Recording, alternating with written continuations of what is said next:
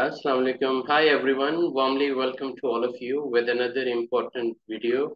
And of course, a very technical and little bit critical question asked by one of our subscriber, what is the safe isolation procedure for hydrocarbon pipeline? So, since we all know in oil and gas industry, mostly the hydrocarbon pipelines are almost everywhere. Even if you go to the oil refineries, rig sites, even the pipelines from the rig sites, the refinery, even GOSP, like gas oil separation plant, everywhere, mostly we see the pipelines, especially relevant to hydrocarbon. So in that scenario, of course, we have to discuss a little bit technically. Instead of giving individual answer to that particular guy, I decided why not to share my experience and knowledge, which can, I'm sure, going to add value into your insights also. But of course, since we all are a part of Daily Learning Club at our YouTube channel, so name Trainings On. But if you can add value and you have any comment, I would appreciate, if you can guide this process. But whatever knowledge I have as per the Saudi Aramco guidelines, I'm going to share with all of you. Before we discuss isolation procedure, it's very much important to understand the five fatal failures. You have reliability engineers, you have maintenance technicians, you have state-of-the-art safety engineers on board, work permit issuers, receivers, CSE supervisors, permit, plenty of competent people are working together. But since this kind of isolation and LOTO is a particular technical procedure, that is why they have separate permit, EULB, equipment opening line brake permit. And even in one of the theories, Aramco claimed, while issuing you this EULB permit, still they consider it a hazard. That means because of these five fatal failures. What I mean is even you use the best methods, uh, the best technical methods for hydrocarbon isolation, still there is, the chance of these five fatal failures. So let's discuss first of all the five fatal failures. One of the failure is stop equipment. You thought the equipment is stopped and it's not going to be restarted, but unfortunately, your isolation and LOTO procedure or the things you have done, it doesn't work actually. So anytime it's restarting and no more chance to escape because this is the only procedure once energy became uncontrolled, it's hard to get second chance. Then disconnect from power source. You thought that it's all like no power is coming and it's completely isolated, but unfortunately it's not. So, the power source is not 100% disconnected or re-energized because of uh, some sort of failure for sure. Remove residual energy. Sometimes we think 99%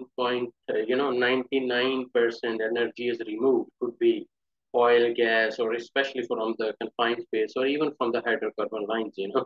But still, some of the residual energy which can convert into fumes, and that is why always we claim for hot work we truly need to ensure 0% LEL, the lower explosive limit.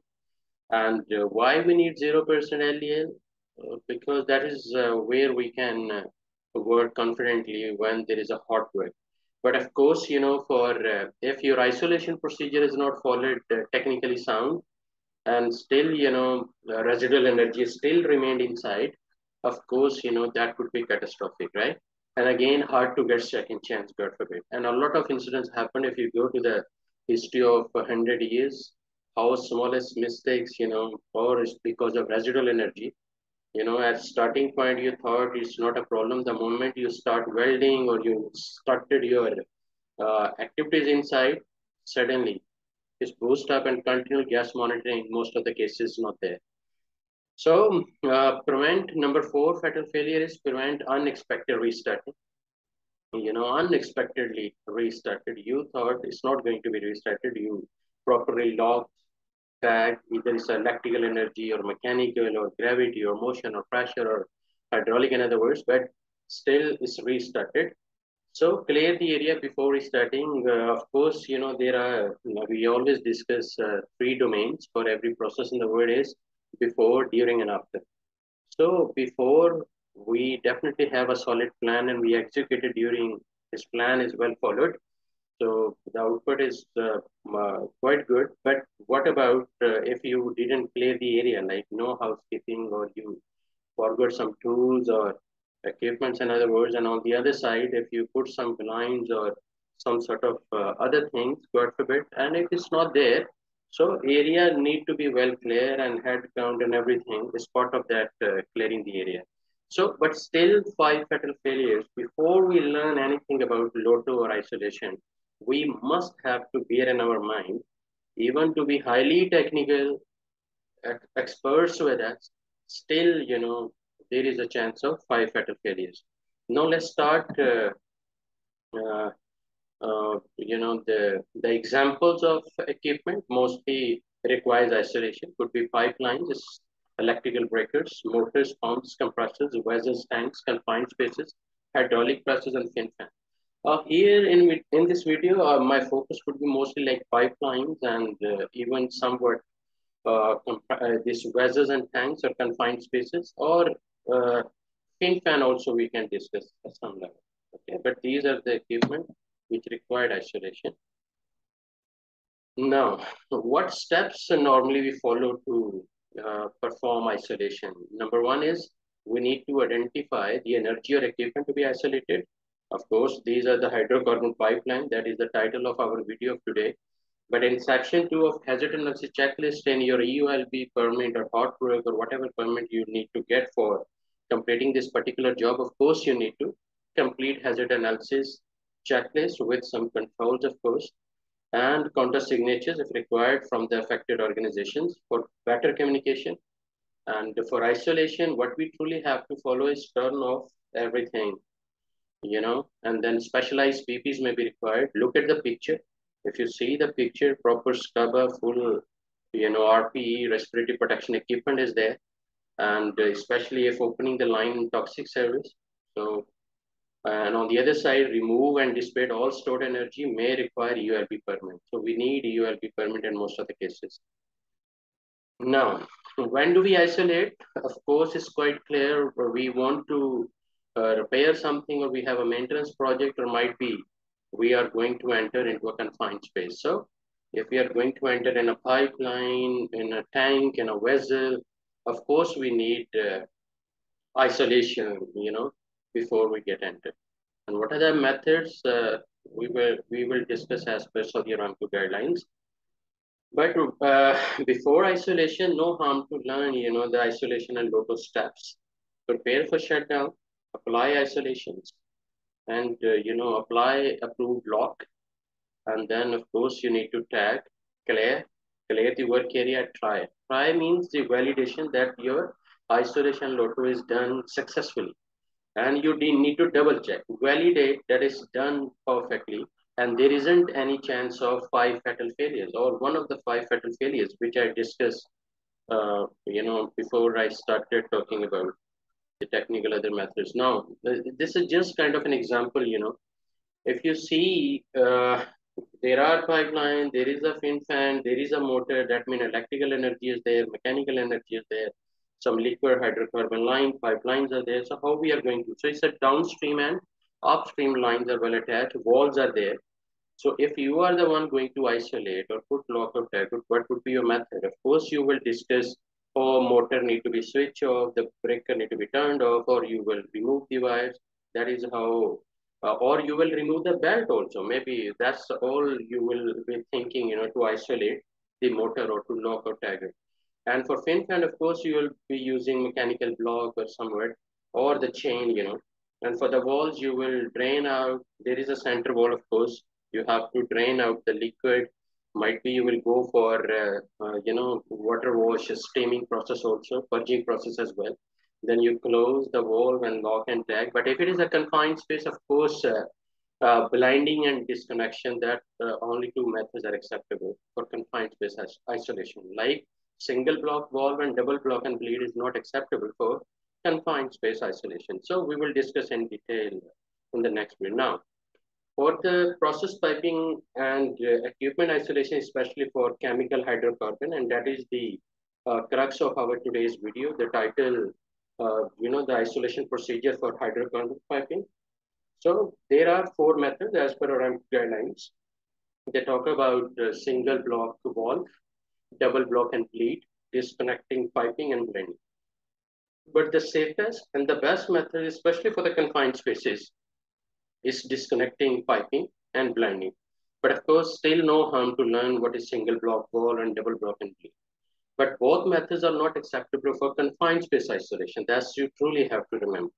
Now, single block valve, if you are using that one, what you have to do is fully close the valve, attach chain, lock and tag, drain the pipeline, and also test for leakage. But since I mentioned earlier also, not approved for hydrocarbon service or confined space entry.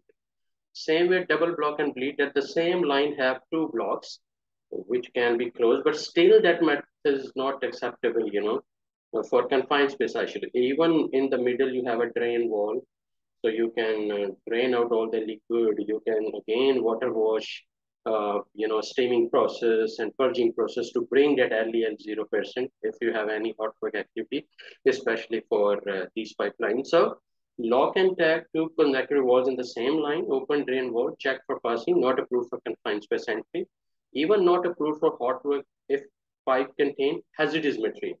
So even this double broken bleed is not acceptable for any pipeline containing hazardous material, especially hydrocarbons, right? Now, so what is the safest method for isolation? It's disconnection. Disconnection, how are we gonna do is use a fully rated blind cannot be fitted. Like before disconnection, of course, we try blinds. What is blind? In the next slides, we will discuss little bit technical.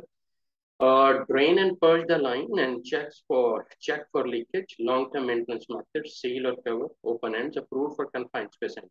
So disconnection is an approved method for confined space isolation. Okay.